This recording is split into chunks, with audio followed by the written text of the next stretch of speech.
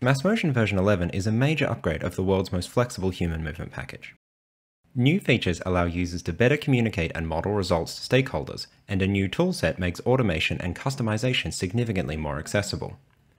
Moving through the steps of creating, simulating, analyzing, and revising a space, MassMotion can be used to model a wide variety of environments and project types, providing insight into how designs and operations can be optimized from a human perspective. New agent avatars allow enhanced playback of simulations, with users able to show multiple genders and better represent different person types.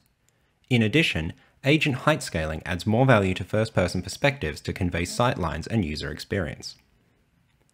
Dynamic fly-through cameras can bring MassMotion models to life in new ways, allowing users to present their models with much greater flexibility. The new camera object contains an easy-to-use system to quickly generate fly-through videos and has the flexibility to create complex paths for advanced users. The new billboard object allows increased feedback throughout the scene, easily add text and signage to models.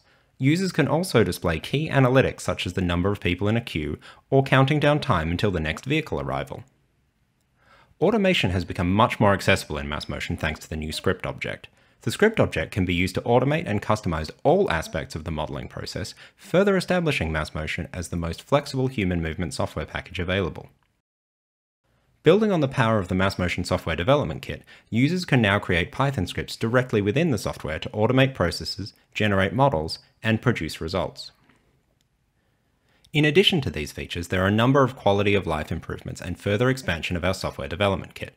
For more information on MassMotion, please contact Oasys Software.